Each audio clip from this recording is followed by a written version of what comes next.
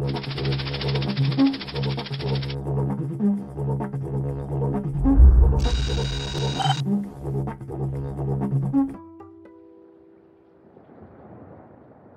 cholera bacterium is present primarily in wastewater and human excreta. The disease breaks out where there is poor hygiene, earning it its nickname, the dirty hands disease. It's estimated that cholera affects between 3 and 5 million people annually and kills about 100,000. Cholera strikes in pandemics and affects large areas. There have been 7 pandemics, the last of which began in 1961 and is still active today. Cholera is endemic in many countries, which means it is constantly present.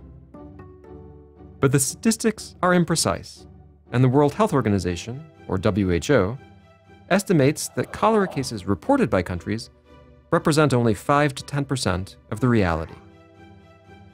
India and Bangladesh, which are believed to have the largest number of annual cases, do not declare their numbers to the WHO.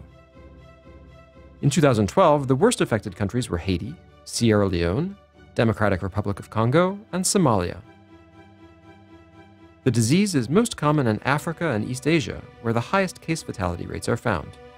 In other words, the highest percentage of deaths compared to the number of cases.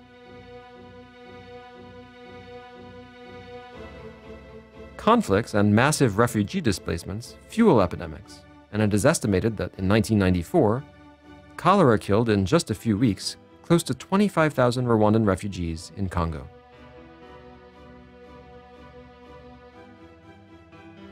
The recent case of Haiti has caused a lot of ink to flow.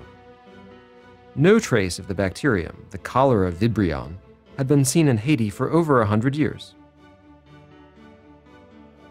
In 2010, 9 months after the earthquake hit Port-au-Prince, an epidemic broke out in the north of the country.